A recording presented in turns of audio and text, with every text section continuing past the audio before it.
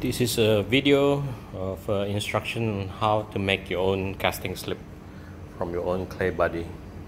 So first of all, select your clay to make it into a thick slip.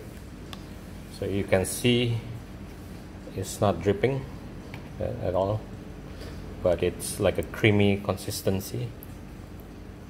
Okay, for this size of bucket, I would add just maybe about 2-3 drops of soda ash. So this is soda ash solution. So I'm gonna drop about 2 drops of soda ash in it.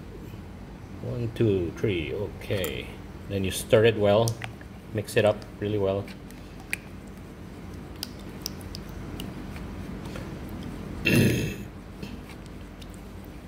It's still not dripping. So the one that actually makes the solution into a casting slip is the sodium silicate, or water glass, call it in Indonesia. Okay, just about 2 drops also, don't put too much. 1, 2, 3. Okay, 4 drops, that should be enough. And you can see as I'm stirring that it will make the whole thing become very flowy.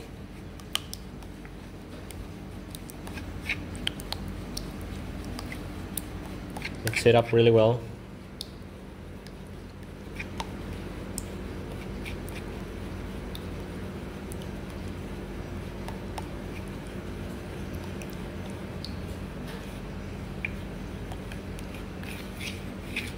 Scrape the sides also, the bottom.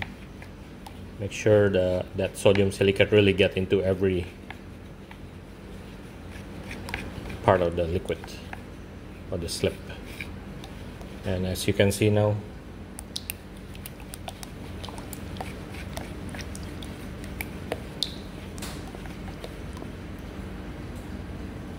it's starting to drip, starting to be more liquid.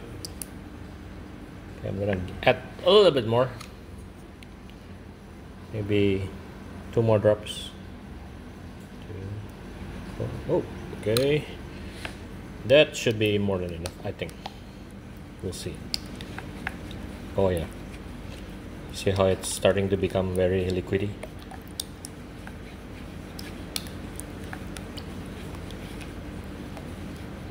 By percentage, we are doing it really precisely.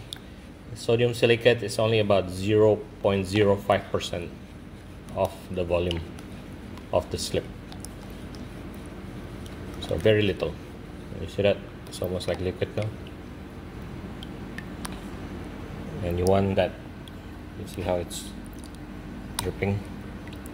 That's a good slip. You're doing very precise stuff, you need to do the gravity measurement. But for just a simple slip casting, this is how you do it. Alright, you just created your own slip casting liquid, slip casting slip.